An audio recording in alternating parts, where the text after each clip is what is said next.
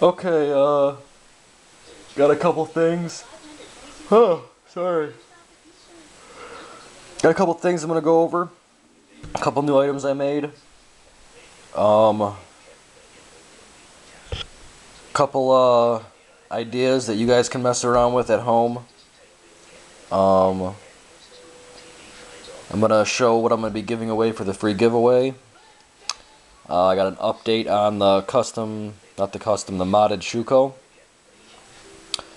So we'll start it off with this piece. This is a reproduction of an item that Dean sent me.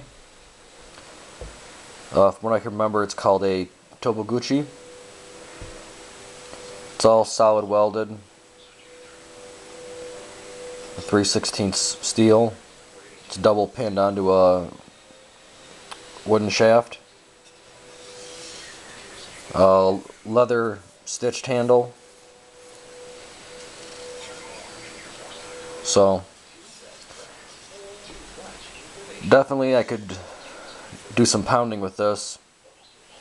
It's really strong, but it's going to end up being just a showpiece. So that's that. We'll get that out of the way. One of the other items is a type of hidden hand weapon that I made one of these a long time ago, and I saw it in my collection and I didn't like it. Looked like crap, so I decided to redo it.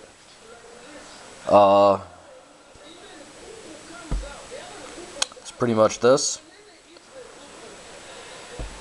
The name of this is slipping my mind, so anyone out there, just add that down there for me, that'd be great. This is also one solid piece of steel. The holes were drilled in each of these positions. These pieces were stuck in and welded from the inside and then ground. You can see right there where it was ground. All solid studs, 3 spikes. So that's pretty cool. I like it because when I welded it on the inside, there's no welds on the out around any of these studs or spikes, so it looks pretty clean.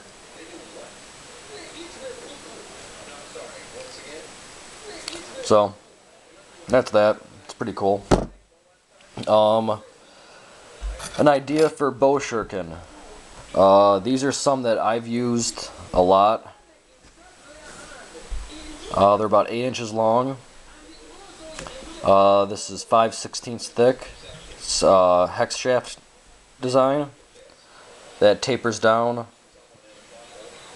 to a point. This is all round, and then right about in the middle it forms into a hex shaft.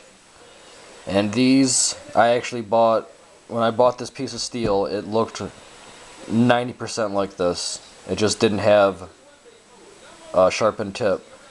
This is actually a 5/16 long punch used in metalworking. I had an extra one of these in my toolbox, so I made one up, and I liked it so much that I looked at some catalogs and some magazines for some tool stores around my house and found that you can buy these for, the one place I found I think was $4.95 a piece, and that's kbctool.com. Look for 5/16 long punch or drift punch. Just make sure you get the one that's the longer one, because they make a shorter one. But they're pretty good. They're already hardened. They're real tough because they're made for metalworking, so I like them. They fly really nice. You can even get them in 3/8 thick. I like the 5/16. It's not too big in your hand. But that's that.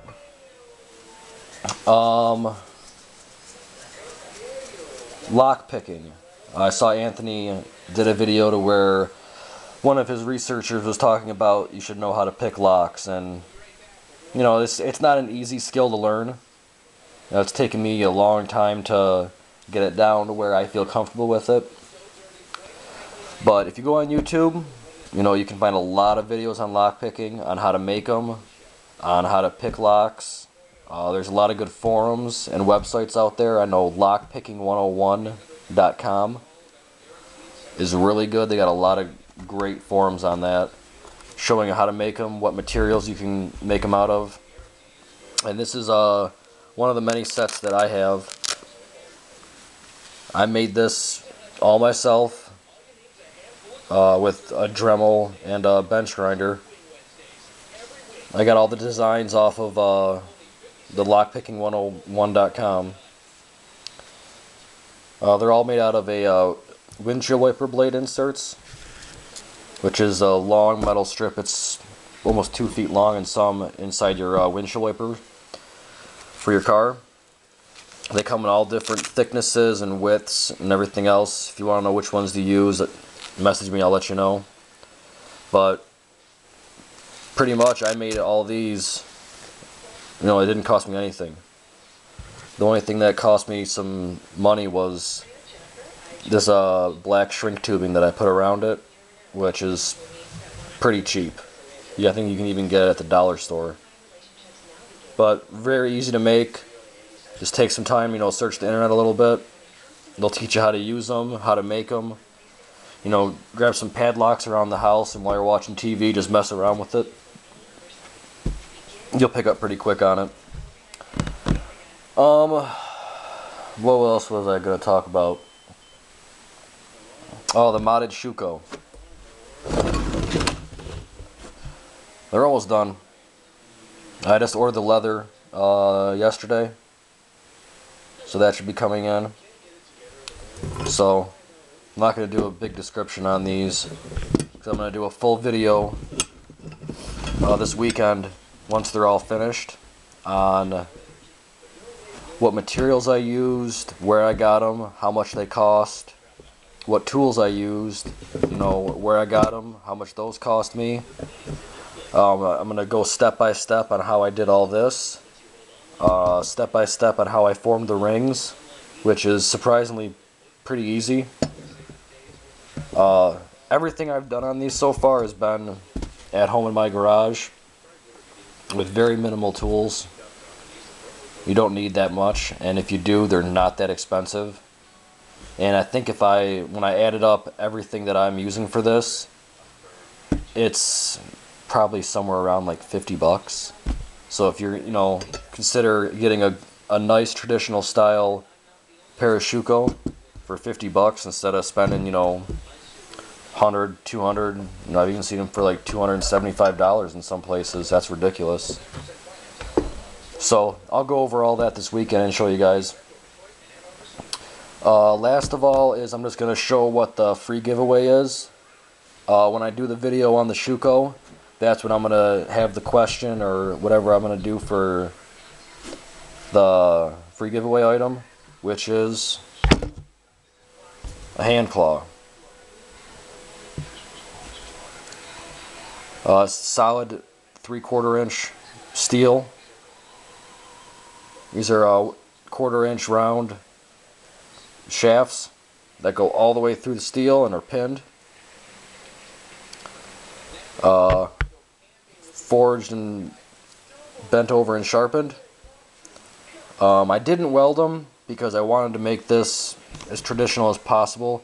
So these are actually press fit inside these holes, which means the hole I drilled was a little bit smaller than the actual diameter of this, and they were actually pressed in. And then I drilled holes in the center of each one and pounded a solid pin, a solid steel pin in there, so these things aren't coming out, they're not twisting. You know, these are really nice.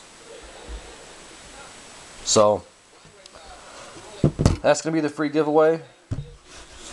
Like I said, I'll announce that when I do the video on the shuko this weekend.